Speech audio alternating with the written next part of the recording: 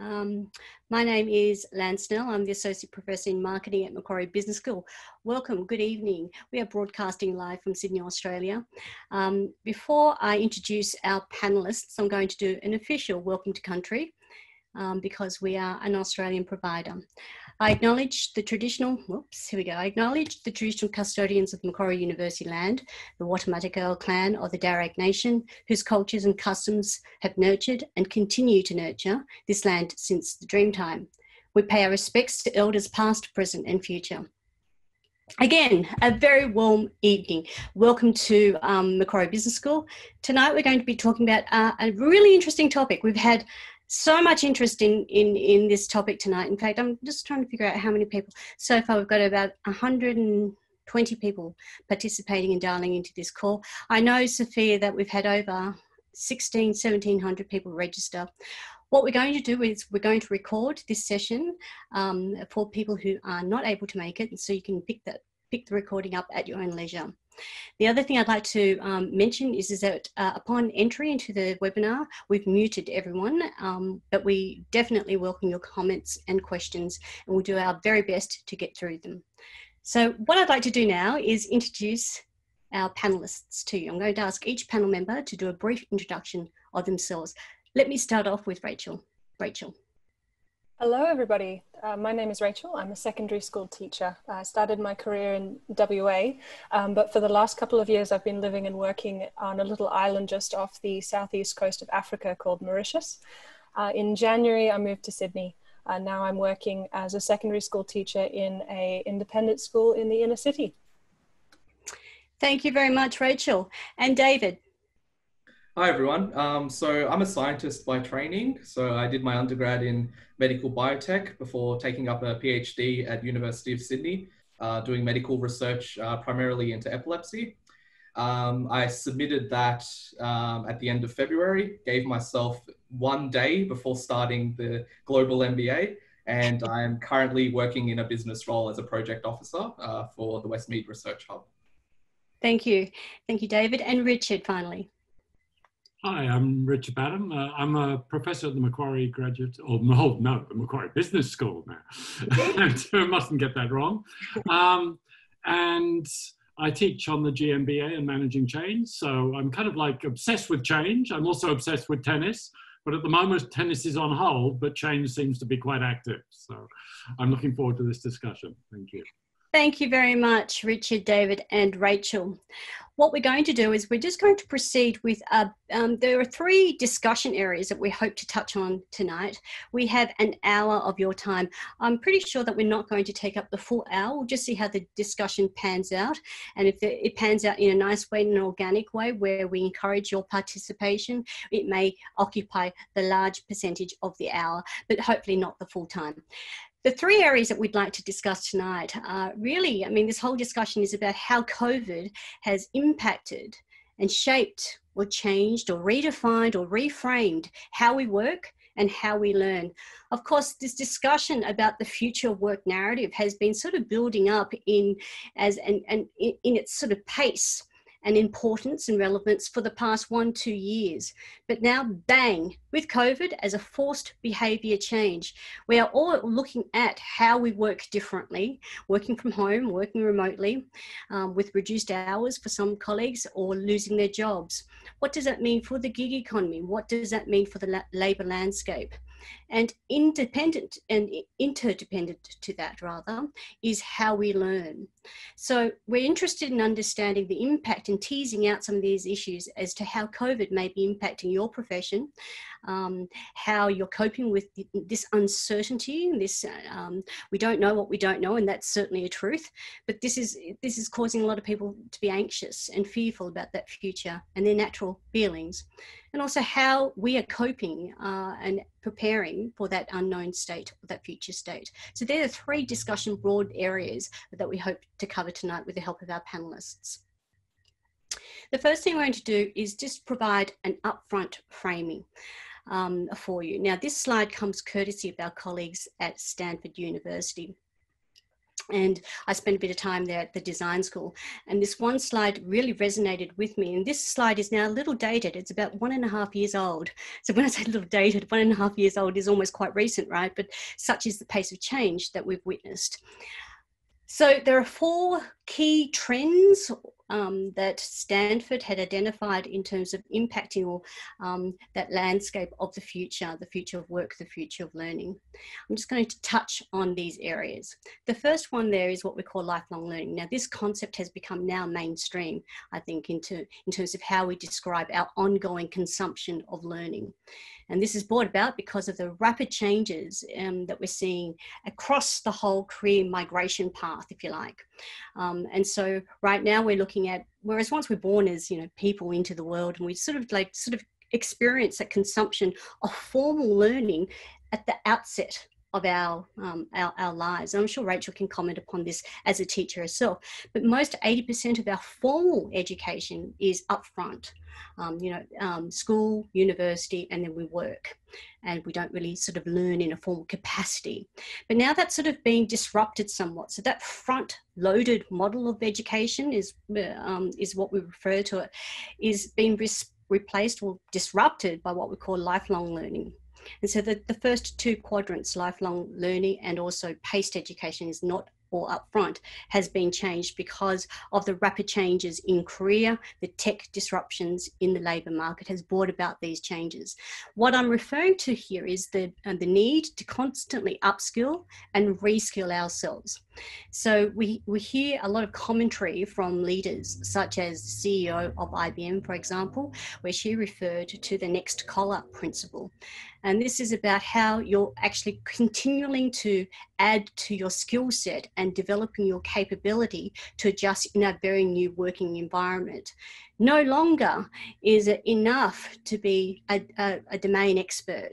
That's just not enough to compete in this landscape today, which is really demanding us to work in teams and across different projects. Organizations themselves have really changed, and so that characteristic of that sort of hierarchical organization, silo-based, is being changed or replaced by more fluid, adaptable, matrix-based organizations that are increasingly team and project-based. And so how are we going to compete in that landscape? And that means that we need to constantly upskill ourselves.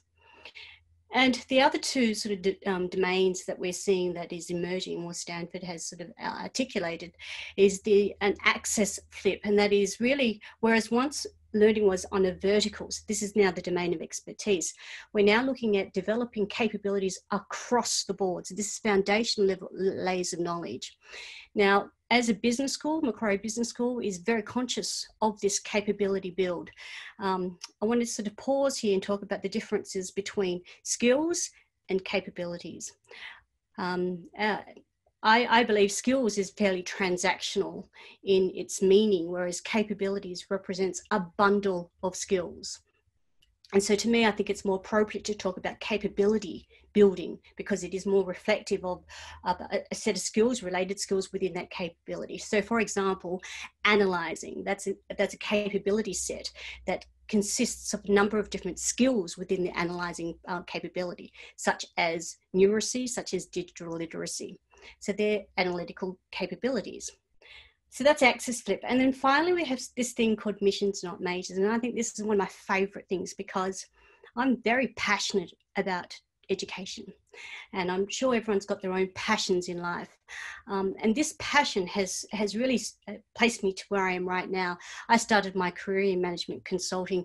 I really related to people and I really loved working on complex problems with clients.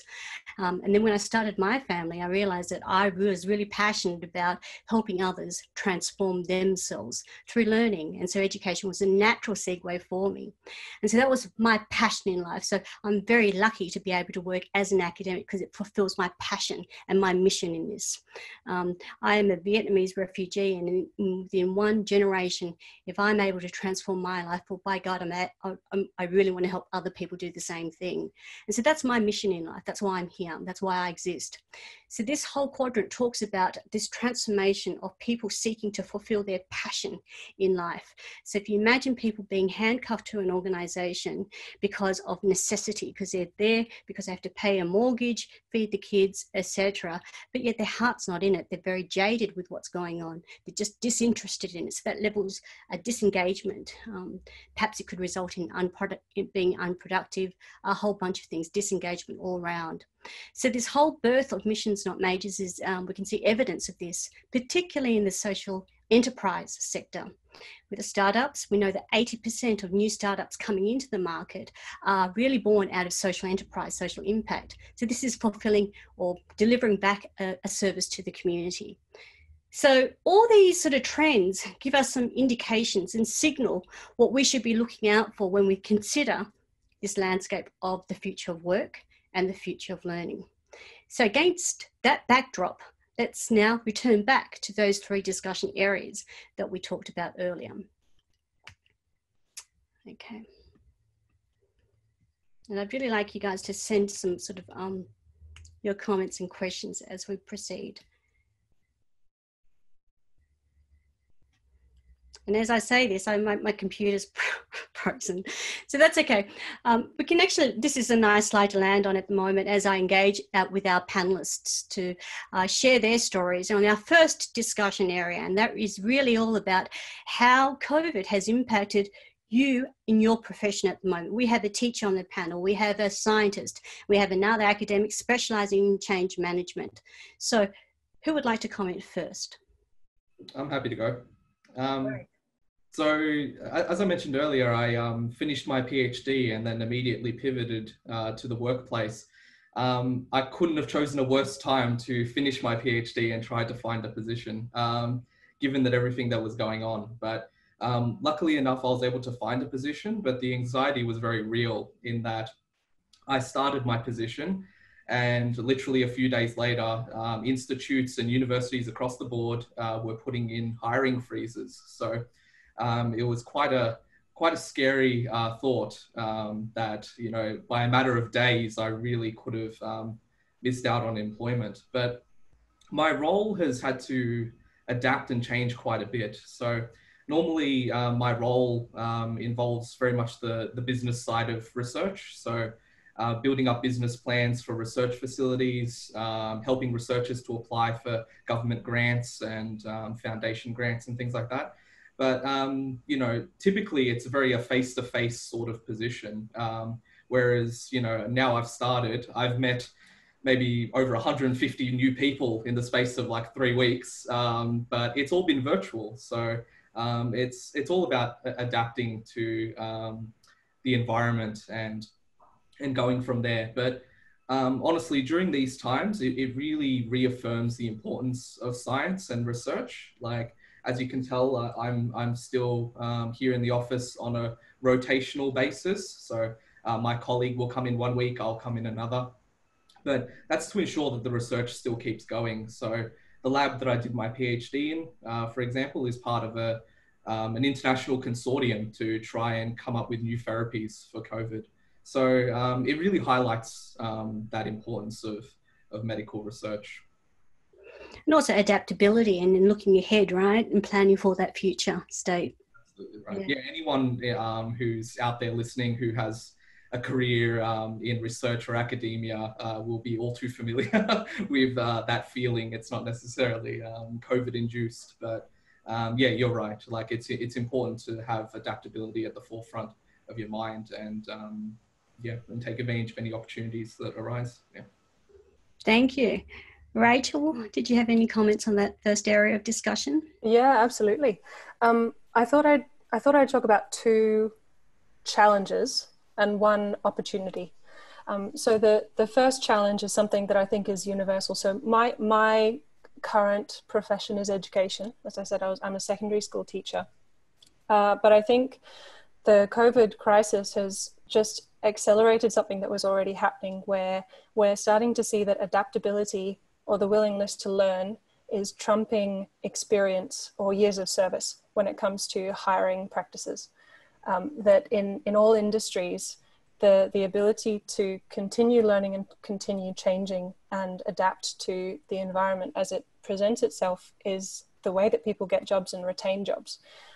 Now, my industry, being secondary education, perhaps is a little bit behind the times, a tiny bit, compared to other industries. We still tend to prefer and celebrate and reward experience as opposed to adaptability, perhaps a little bit more than other industries do. But I think that this crisis is forcing us into a new era where that really the people who will be rewarded are those who are generating the most economic output, and those are the people who are able to adapt to the new and changing environment. So that's the first challenge that I see, and I think that's something that's probably across industries as opposed to just in mine. The second one, and that I have been looking at a couple of the questions, and I'm building on from what Abdul has put into his question, speaking about Pakistan. One of the particular challenges about this crisis that is affecting education in a very real way is those hand-to-mouth economies around the world, the developing nations. I would classify Mauritius as more developed than it was. It's definitely on its way, but we have quite a significant portion of the population who do live hand-to-mouth, whose income and whose education depends on them having a daily income coming in. And so the challenge in that space is, how do we take an economy that and a group of students, a group of high school students who might be graduating this year, who suddenly they lose their income, they're not able to attend school. I think this challenge is related in some ways to the model of education that is provided in those schools, in those countries. Many countries that are in the process of developing economically have very content-driven education systems. It's very much retain, regurgitate, memorize the content, and then produce it in an exam. Whereas the opportunity that we have in education is to do with that. Whether we should maintain education as primarily the purpose being to take content from the teacher's brain and put it into the student's brain, or whether we should start moving towards a more 21st century model of education. So this is the opportunity, I think, for many educational institutions around the world. There was a book that was produced by Professor Michael Anderson of Sydney University with Dr. Miranda Jefferson. I think it was published in 2017. It's called Transforming Schools. And they put forward the idea that the primary purpose of education is not just to present content, as it seems to be believed to be by some institutions around the world, but rather the content is a vehicle for four major things that need to be taught to the students for the 21st century in order to be valuable participants in the global economy. And those are creativity, collaboration, communication, and critical reflection. So I would also add a fifth one to that. I think character is a big thing that schools need to teach, that kind of integrity and personhood that we seek to instill in our citizens. But this transition, we have an opportunity here to transition from schools that are content, that's their purpose, to actually the purpose of schools is to develop the whole person and embed within them these 21st century skills. And more people are realizing this, I think, because as schools in Australia have transitioned to online, we're starting to realize that if the only purpose of school is to deliver content, YouTube can do that a lot better than many teachers. But really the purpose of that's only a very small purpose of school. The rest of the purpose of education is that creativity, collaboration, communication, critical reflection, and character. And that's the stuff that is the challenge to teach online. But I'm hoping that throughout this crisis, we will, as a community, start to recognize the great opportunity there is to create incredible people through secondary school and secondary education. I mean, certainly COVID is a forced behaviour change on us, and that the answer is not just a tech-driven response to this, right? And the other thing that I'd like us to remind everyone in this discussion is that online delivery should never be in place of face-to-face. This is not about one is better than the other. Just in our current circumstances, we are all forced to use technology and interact in a virtual way because, you know, of social isolation and distancing, which is in place globally to try and mitigate the spread of the contagion. So it's not in place of, it's certainly the preferred mode should be driven by the learner, actually, relative to what stage they are in their learning journey. So when I say that, we know that there are nuanced differences between how a child learns and the motivation behind that learning to that of how an adult learns, because we're talking about self-directed behavior. We're also talking about motivation and need and convenience. I'm going to ask Richard to comment on this, please. You're on mute at the moment, Richard. I've just got to press the right mute button, right? Yes. So it's like one of the things that a professor does is they feel obliged to make authoritative pronouncements on anything. So I will try and avoid that temptation.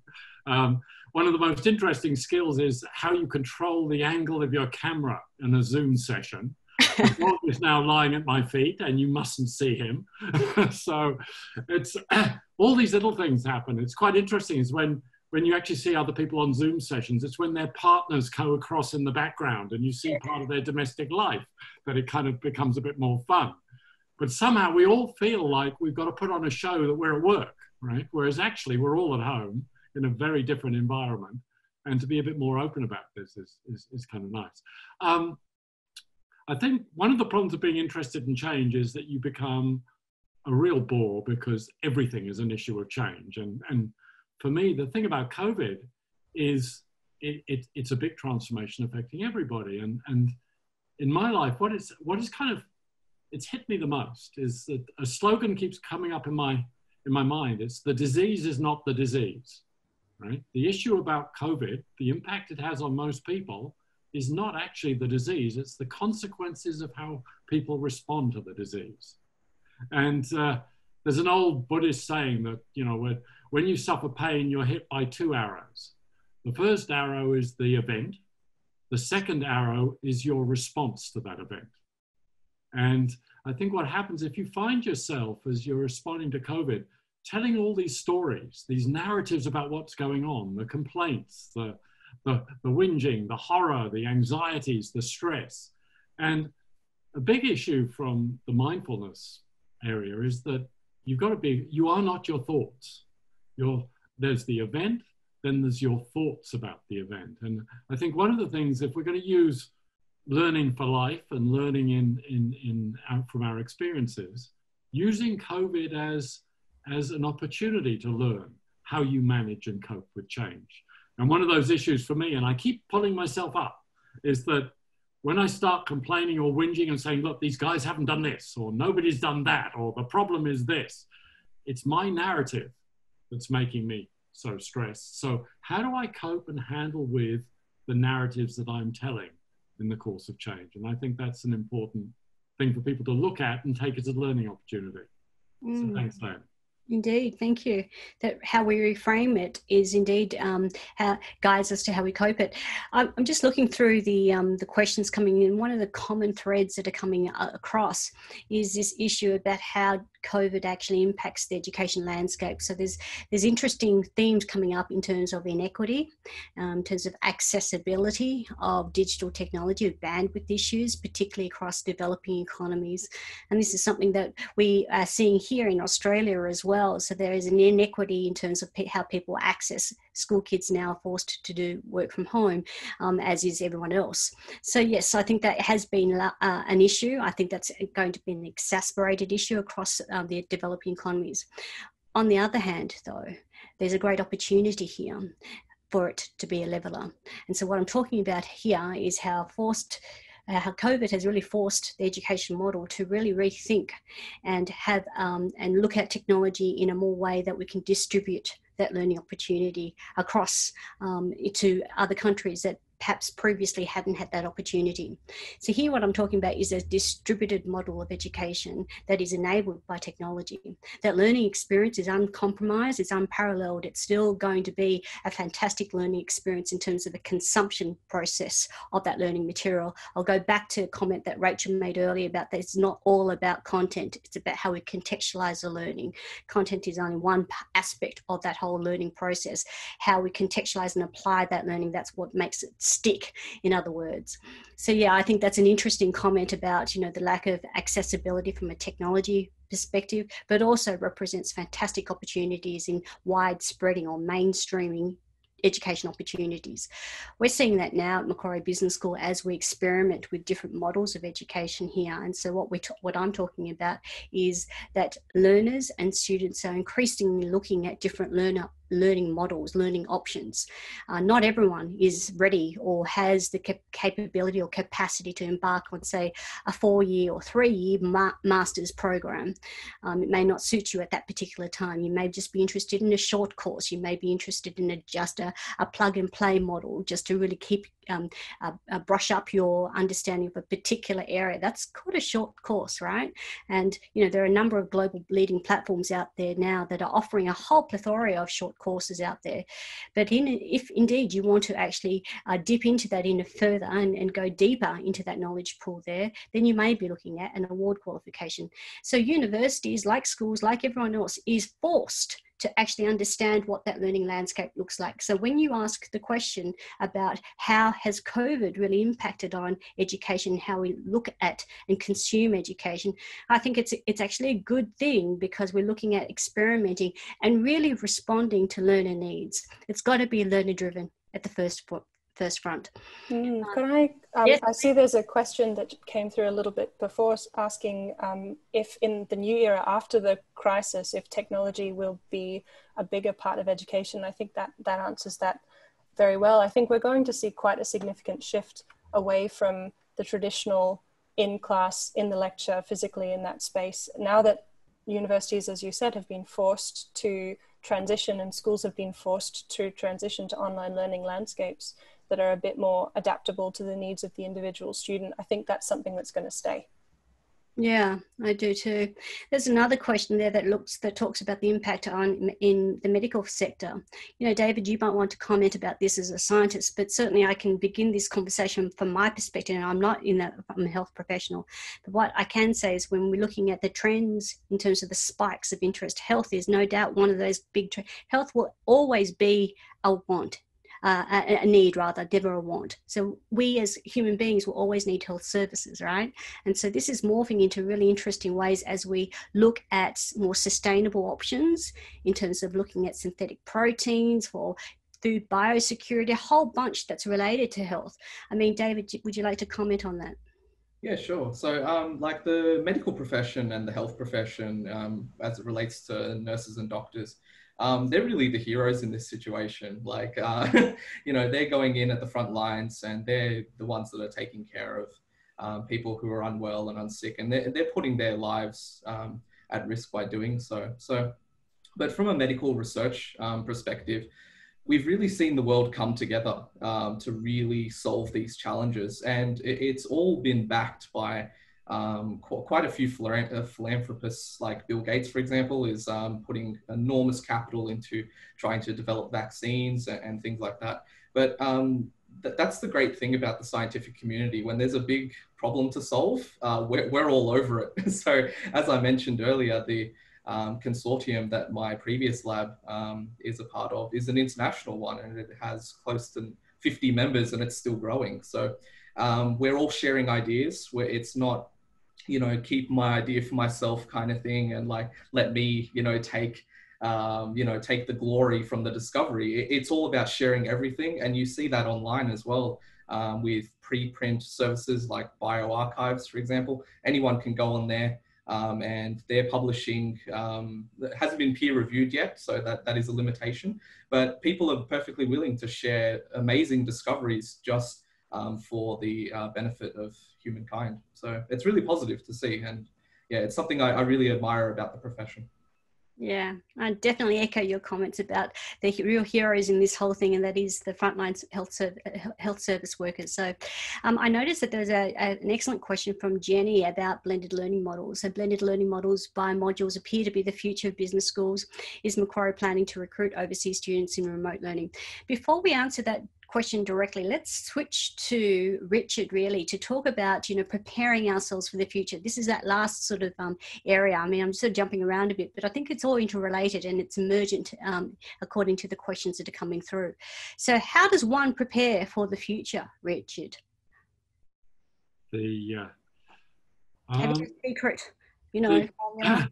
I was just while we were talking, I was just reflecting, you know, there are opportunities and dangers with any new technology. Now, what we're doing is we're actually going into people's homes. Now, on the one hand, that's been really quite valuable and interesting. At the GMBA, we've had a number of students on screen on Zoom, and then this little baby crawls up and starts grabbing the microphone. And one of the students is desperately trying to shove the baby into the background while everybody else is kind of like, you know, this is quite good. This is okay. You can have an environment like this. So there are actually advantages because people are actually now able to access education that they weren't able to in the past. And I think that's great. On the other side, is there a danger? There can be a danger that actually our work is now intruding into our homes. We now have to make our homes into an environment that is ready for work. And some of us actually have the luxury of having offices and screens and technologies and whatever, and others don't. And they don't have the room, they don't have the space.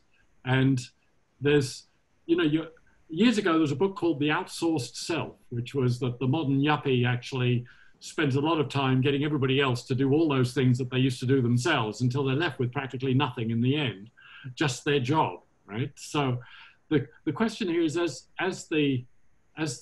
our home becomes a site of learning and work, are there dangers that we'll get sucked up in that to stress that our home life won't be a sanctuary anymore? And I think that the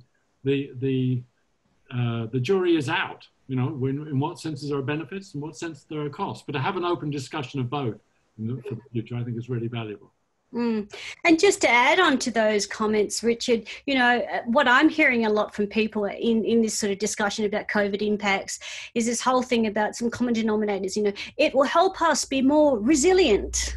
It will help us to, you know, to grow from this. So let's now attempt to define what we actually mean by resilient, because in that context of saying, oh, well, COVID will help us be more resilient, and this is like this superpower that we have in terms of our coping mechanism, right? It almost presents the construct of resilience as something to aspire for, and, you know, is the desired end state. But is it? So if we were to accept that resilience is a construct called ABA, so, you know, this is the current state. Something happens and that intervention, it's called B, okay? So that disrupts A. And then being resilient means that we go back to that position to which we were before the intervention, so ABA. Is that necessarily what we're striving for, or is it indeed growth that we're looking at here? And if resilience is defined as ABA, perhaps we might think about growth as ABA+.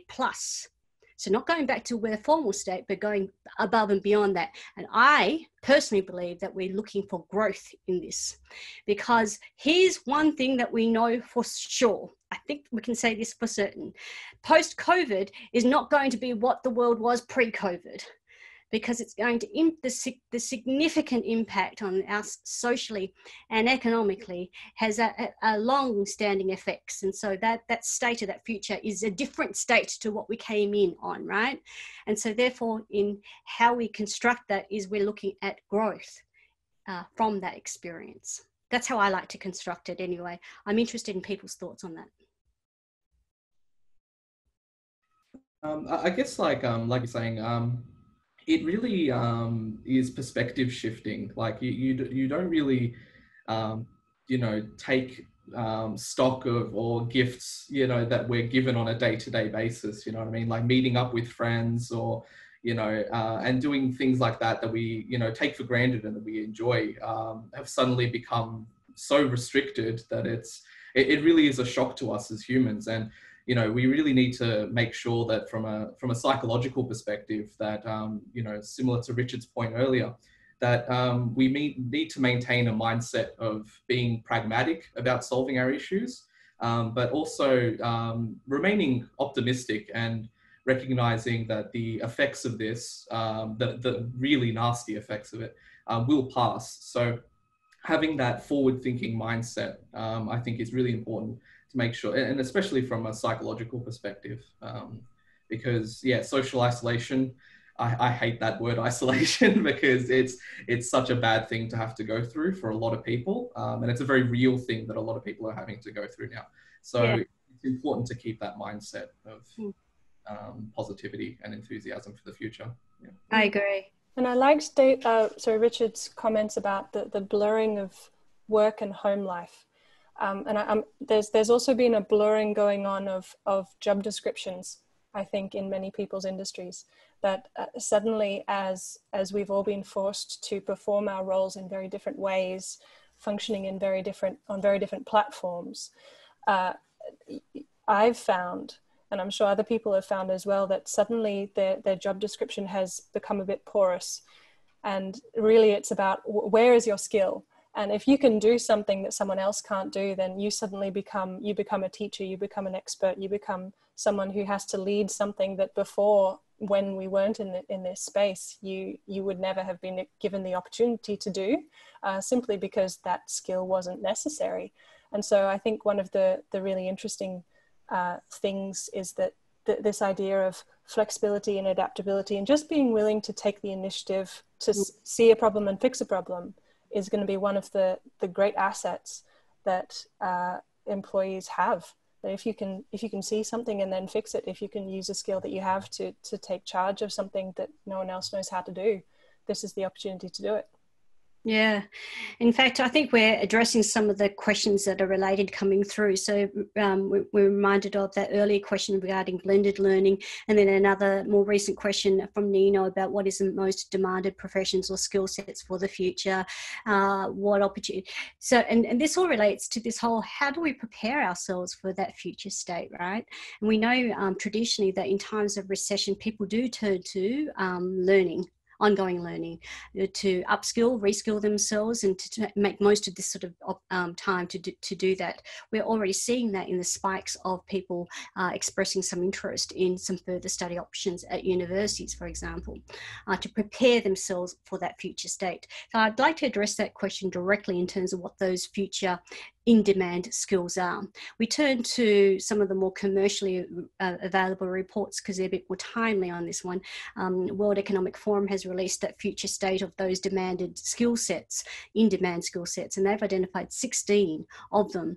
IBM had released another paper just recently as well, and within 2 years they saw a distinct shift in terms of rating higher the more enterprise or soft skills set of skills as more in demand for when we're considering the experienced hires market. So I'm going to be clear here. What does that look like? That looks like what Rachel said earlier: adaptability, agility, critical thinking, communicating, influencing, leading, analyzing. So these capability sets are very much in the fore. And when we look at, and do the test yourself, when you have a look at the job descriptions that are around in the market about leadership positions or whatever, they will be listing those sort of capabilities as core requirements for leading. So yeah, I think when we look at how we prepare ourselves for the future, we take into account of all the comments that our panelists have shared with us: growth mindset, being adaptable, being critical of ourselves, and also investing in our learning capabilities now to develop for that future state. I think they're good. That's great advice. So Richard, I'm going to come back to you now. I mean, I know, would you like to talk specifically about some sort of like change theory on this, or any comments about that? And you're on mute again. Yes, we've got a couple of slides, and people try and put me on mute all the time. It's just, this is the first time I'm doing it, right? But going back to David's point about social isolation, in a way, what just popped into my head was a lot of us are experiencing antisocial isolation, right? It's like, I don't know about you, you walk along you walk along the pavement and some people are actually smiling and friendly. Others are kind of like taking an 8-foot berth around you and looking at you with hostility and fear. Oh my goodness, I almost got spat on this morning. I know, I've just, so it's funny, people are responding very, very differently, you know, and in terms of a skill for the future, being able to respond to when you're under threat and under pressure, to do so in a way that's creative and collaborative is going to be a really important skill. And the other positive side I've found is that a lot of people are saying they're spending much more time with members of their family that they have than they have been doing in the past. It's been virtual, but they've been keeping in contact with people from other countries and other areas. And I think, did David had mentioned you had 159 people or something you were meeting virtually. So there are all sorts of openings, but it's not kind of determined. It's not that this will be the effect of COVID. It's our ability to adapt in a way that's creative and fulfilling opportunities, and not to beat ourselves up in the process. I think, you know, as you were mentioning with resilience, everybody has to prove how resilient they are. Well, we're all pretty weak and feeble, right? And one of the most honest, open things in a crisis is actually to be much more open to other people and yourself about how you're suffering from these things. Because if you feel like you've got to put on a mask, it's going to be a heavy burden. Mm. That's right. I mean, that human experience is very real, feeling anxious and fearful and, you know, for that future, what does that hold, and scared. I think that they're very real feelings that need to be acknowledged and recognised. I agree. Was that this discussion about this slide before us, Richard? Or just to open up, now unmuted, this is really good. The change challenge. So basically just two very, very quick things. I promise not to pontificate too much as a professor, but when we were discussing change and everybody said, yes, change is complex and difficult and hard and stressful, and what do we do about it? A couple of years ago, I just came up, there's only two images you need to keep in mind, right? And this is kind of like a guide to the way you respond to things like COVID. And the first one is the presence of an iceberg, is that the tip is COVID and technical things and masks and social distancing and what's happening to my job. But underneath that is changing relationships, identities, anxieties, the politics around it. And quite often we spend most of our time on the tip and not enough on the what's below. And when I looked on iceberg and COVID, the only thing I came up with was a technical iceberg about causes and diseases and consequences, not the anxiety, the pressure, the politics behind it. So one thing in change, I think, is just be aware that we tend to concentrate and talk about the tip. We feel more comfortable talking about the rational technical issues, less about the politics, the emotion, the insecurity.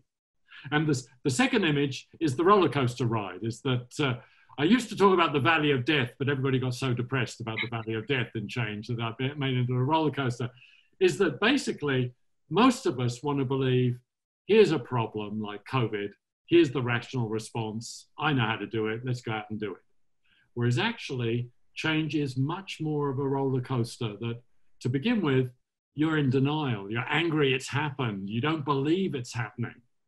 And you have to kind of get into people's minds. You know, it's like in Manly, where I live, we're meant to be in social isolation, but you have groups of 30 people wandering along the beach, drinking and having a good time, and you're going, what the hell are you doing, right? So there's always that phase of change, of people wanting to live in the old way. Then once people do realize they've got to change, most people go down into some kind of depression. It's like, how long is it going to last? When's it going to continue? How am I going to cope with this? When's the end? There is no end. People have promised good things, but they haven't happened yet. So to kind of guide yourself through that bit in the middle. And then at the other end, things will slip back. You know, for a lot of us, COVID may be life-changing, but I imagine a lot of people are just hoping we can go back to the way it was beforehand, rather than actually thinking about the future. So I think just very quickly, the change thing is keep in mind the iceberg that hits you, that actually it's the things below the surface that are important, and take and raise those, and expect the roller coaster ride. Because the next slide, if you could pop just on the next slide, and then I will be very quick with this. Muhammad Ali once said, float like a butterfly, sting like a bee. I think most of our organizations and managers float like a bee and sting like a butterfly. Most of us actually just get stuck in old ways of doing things. We don't adapt. We're not fluid. And when it comes to actually doing something, we're not paying enough attention to what we do proactively. So I think one of the things that have changed in COVID is to actually create a kind of lightness in yourself of being able to cope with this, a lightness of thought and heart and touch to actually go with the change and learn from it, rather than finding ourselves stuck in the tragedy of the fact that things have moved on from the past. So I think thinking along those lines might actually help people in terms of adapting to not just this change, but change in general. Yeah, it certainly will be helpful. But, you know, I mean, what do you think about this comment, Richard, that most people hate change and can't deal with change? Well, it's funny. I was just writing on this morning, and I promise not to go on too long about that, but what the hell is change? Right? Like we can see things changing, we can see changes, but people say they've got an attitude to change, and I don't even know what change is, right? I know that a lot of people hate changes that are inconvenient. A lot of people actually don't like the changing nature of the world.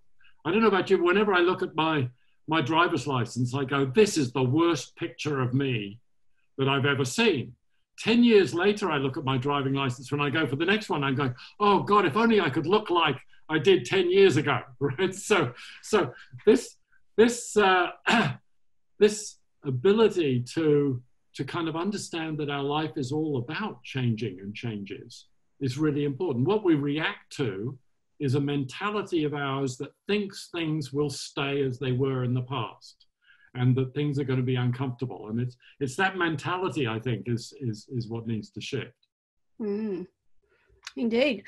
What are your thoughts on what Richard was talking about, change and the conceptualization of change, Rachel or David? Change is always a challenge, particularly for organizations, because that's not just one mind, that's a whole collection of minds. And it's not just, some of them are invested in the vision of an organization, and some of them might be just there because they need to get a paycheck at the end of the day and support their families. And so dealing with the organizational change within your business is also going to be difficult, because what Richard has been talking about is both the internal workings of an individual's mind, but for us as employees and possibly as business leaders as well, we need to be thinking about how do we guide a whole group of people towards that.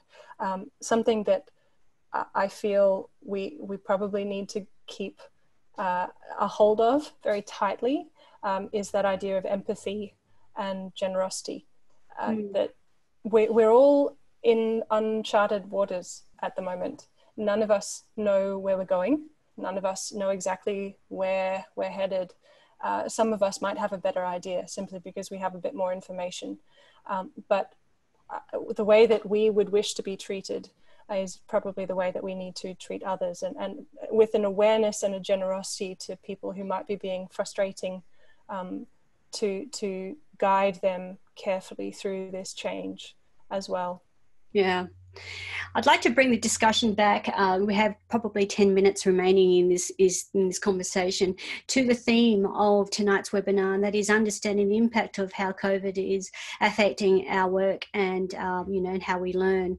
I'd like us to now consider ourselves in blue sky sort of horizon planning. What does that future landscape of work look like? There was a comment here from a question from Victor asking about, is working from home or from remotely going to be that sort of status quo going in the future? How are organizations going to be impacted by this? If I may, I'd like to start this conversation off. I think organizations are significantly impacted. And as the whole workforce is working remotely, perhaps organizations are asking themselves, we had this pre-discussion before we started this broadcast, what is work? Why do people go to offices? you know, because if we can still get that level of productivity or yield from our workforce working from home or remotely, why are we paying these exorbitant rent fees or leases of offices? What is the notion? What is work? So it really does force us to rethink what work is, because if we can still connect virtually, I mean, why do we have to go to the office? Richard came up with some helpful things as to why he goes to the campus, and that is to submit his expenses. But, you know, but let's just entertain that. I'm being, what is actually, what is work? I'm really glad, Victor, that you asked that question. I'd like, Richard, what are your thoughts to that?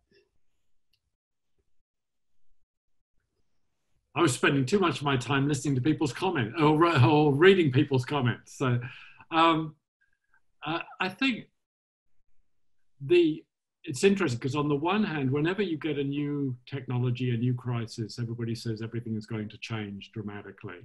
And it does cause change and trigger changes, but the changes are actually things that in a way we kind of know anyway. There were trends beforehand about working from home. Will this exaggerate or increase it? I think people have begun to be quite surprised about how much they can get done at home. But whether or not that'll actually become something that's sustainable and will live on, I think it probably depends on the depth of the crisis. If people are all asking now, how long is this going to last? And Trump will probably say, 2 weeks or 10 days and then everything will be solved. But for the rest of us, it's a little bit more fuzzy. And I mean, if the social distancing and the disease goes on for say 6 to 9 months, I think there's going to be a practically irreversible shift. There's going to be a huge shift towards different ways of purchasing, different ways of working, different ways of relating to people. If, however, the curves go down, and in 3 weeks' time, it looks like restrictions are getting lifted, I'm not sure about the depth of the change that will actually happen. Mm. That's true. But I tell you one thing that has come to light, and even before we experience the depth or shallowness of that curve, and that is the disproportion or the gendered issues in working from home as well. I mean, as a female, and I'd like Rachel to comment, and please, I'd like our participants to comment on this, whether you're male or female. But we do note that there are some disproportionate sort of caring obligations, so from a female perspective. So if you're working full-time, you're also dealing with your work, looking after the kids and ensuring that there's breakfast, lunch and dinner and morning tea and afternoon tea and putting the washing out at the same time. So, you know, so that burden is still very much there as well. And then homeschooling your children as they learn from home. But so I'd be interested in people's observations or comments as to that, how hard that is for females as well. I'm not speaking from my own experience, but rather from the experience that I've seen of many of my colleagues, some of whom are in situations where they share custody of their children. And so suddenly they have to renegotiate that. Many of them are single parents, both male and female, and the sudden added burden and added difficulty of having to both earn a wage and entertain and keep your children alive throughout the school day when they have to learn online, that's an added issue. And proportionally, I expect that this affects more women than men, at least in the Australian context, although there is a significant portion of men for whom suddenly having the children at home and having to work at home as well, although they might not, although one parent or the other might not be the primary caregiver, we also need to recognize that there are parents who might not be that primary caregiver, but suddenly they're at home with their kids. They might have two parents at home, but the kids might not understand that. They know that mum or dad is now at home, whereas they used to be at the office every day. And so that adds another layer of complexity to family dynamics. David, have you got any comments or thoughts on this? Yeah, but just like going off what Rachel said, like it's now very much a different environment that, you know, in the situation of having both parents at home. children have both of those influences now at home. And so like I've been in quite a few meetings where similar to the joke that Richard made earlier, where the children just come up to them and just be like, hey, how you going? But like, I think it also feeds into like, you know, this is a side of people that I'm meeting on the job that I never would have seen before if everything was just exactly the same. I'm seeing them in their own homes, like where they're comfortable. I'm meeting people's kids. I'm meeting their dogs. You know, like I'm just like things are happening that wouldn't normally happen, and it's yeah, it's been a pleasure. I've met a lot of dogs. Just saying. I think something. It's a nice insight into people's lives, right? It is. I think something else to consider, to just talk about your final question, why would we go to the office? You've got to think about what is the purpose of gathering together. If your organization has no purpose of gathering together specifically, then we'll probably find that we lose that. But organizations like schools, particularly for teenagers, where the socialization is a very significant aspect of educating young people, and particularly kindergarten kids, learning how to share and learning how to work together, those have to continue. And so those won't change, but there may be other industries where suddenly we realize that gathering together every day is not necessary. It'll be really interesting to see how that changes. But I also think, touching on what Richard said something about earlier as well, on an individual level, a lot of people enjoy the disconnect between work and home. So it'll be interesting to see how things are in the future. But I very much still expect people to want to recognize that work is work and that home is a sanctuary where they can relax and spend time with their family and things like that. So. Indeed. So I'd like to address one final question that's coming through on the chat, and that is from Daniel. And this is about this fundamental issue of trust. So we're talking about working from home, and I think Daniel's question mainly talks about how can organizations trust that their employees will do the right thing and not slacken off, right? In Australia, Daniel, I don't know if you probably won't be familiar with this, but I was listening to a radio segment on Triple J the other day, Roy on HG, and it's an Australian term that they called bludging on the sideline. And this was the topic of conversation, is how do we trust people when we work from home? Because, are you actually working or, tending to the kids or doing 10 million other things? It's an interesting concept, right? Do we trust people? So fundamental to that question is that this assumption that we don't trust people. There's a person that I admire very much, and her name is Rachel Botsman, and her research is all about trust. I encourage you to have a look at her work because she talks about this whole notion of organizations and their lack of trust essentially in their staff. We're all obsessed with all these metrics, KPIs to measure quantitatively human output in this, so this desire to sort of quantify what we do is a fundamental question of trust. I don't have the answers myself, but it is an interesting phenomenon. Another interesting person to read would be Brené Brown. She puts forward vulnerability from leaders as a key factor in developing trust in teams. And so really your question, Daniel, about how do you trust that your co-workers are doing what they can, really that needs to be initiative from the leader of your team to themselves be vulnerable and seek vulnerability from their teammates, or at least that's what Brené Brown puts forward in her books. Nice one. I'm going to wrap up this conversation now. Oh, I beg your pardon, Richard. But just very quickly, I think an issue of inequality comes up. Now, my son the other day comes on and says, you boomers sitting in your 3-bedroom houses, loving your time at work, whereas here we are, the new generation, 2 of us squeezed into a titchy little flat and there's no room to work, right? So there's a lot of inequality. And I was thinking, because a lot of comments about us have been coming up from around the world, from developing countries as well, that, what is it to provide education that is online and accessible? We kind of think of it as being what technology can do, but what do we have to do to create a home environment for people in different societies and in different cultures that would allow them to take advantage of this. I haven't seen much on that. I've seen something about how to get the technology to the people kind of thing, but how you set up, give people equal access as citizens to the opportunities of the technology and what that requires in terms of support for people's home life is something I think that's an important public issue.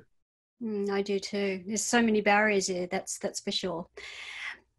So I'm conscious of the time there. Just referring to the poll that we had asked you, I mean, it's great to see that we do have a global representation of people who are participating in this. I think we had a constant number of about 170 people on the call, but yet I know that there's a number of people, in fact, 1,600 people who come from all around the parts of the world who would like to tap into the recording as well. I want to thank everyone for their contribution and their comments tonight. There were two major themes that I think that I had sort of written down emerging from the chats, and one is this whole impact on education models that are coming through, and the second one is about those health issues and, you know, obviously work. So clearly this has resonated with people in terms of the topic, and we'd like to continue the conversation.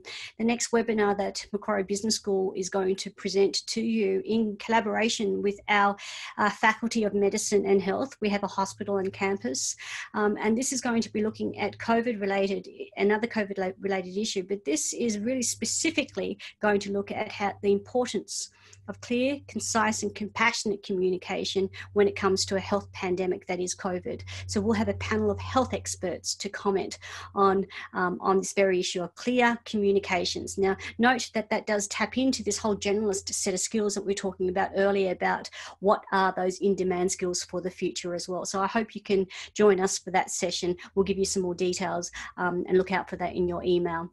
I'd like to thank our panelists, Rachel, David and Richard, for giving up your time and sharing your experiences and comments with us tonight.